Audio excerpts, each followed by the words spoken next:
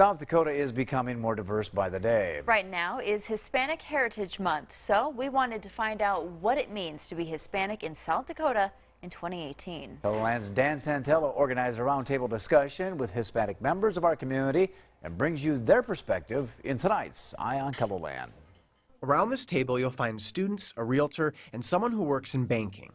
They each have a specialty, but they all have a common background. I think to be Hispanic in South Dakota means opportunity. There's a lot of opportunity for growth for Hispanics in South Dakota. Nancy Reynosa has experienced that personally, selling homes in Sioux Falls. I would say similar. It's an exciting opportunity for growth.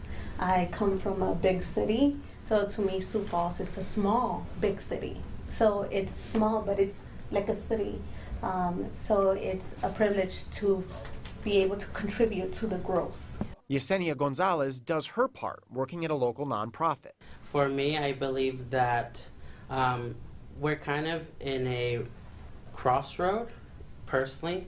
There might be opportunity for growth. South Dakota State University advisor Florencio Aranda points to current events. But because of the political climate, I also feel that it puts a lot of these individuals at a standstill, or rather in a fearful situation where they are wanting to thrive and excel but don't really know what's going to happen with them or their families in the days to come. I believe being Hispanic in South Dakota comes with a lot of challenges. Okay.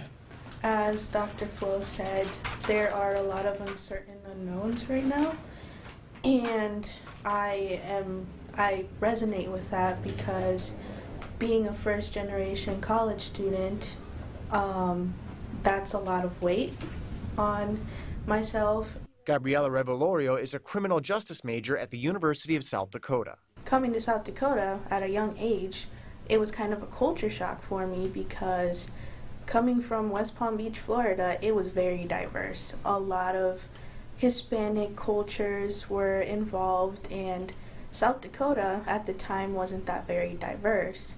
19-year-old Isabella Gasca is the youngest person at the table. She studies social work at USD. I see both sides.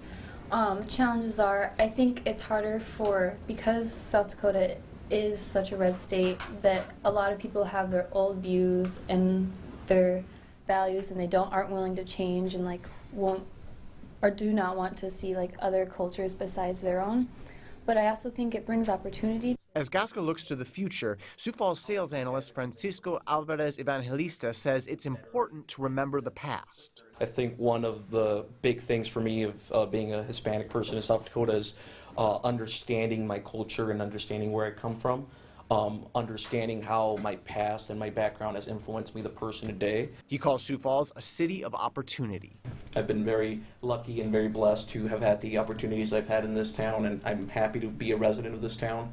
But at the same time, I've learned from my background, and I've learned that we live in a difficult political environment today.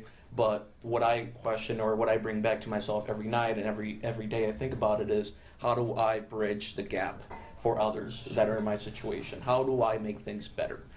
With Eye on KELOLAND, I'm Dan Santella.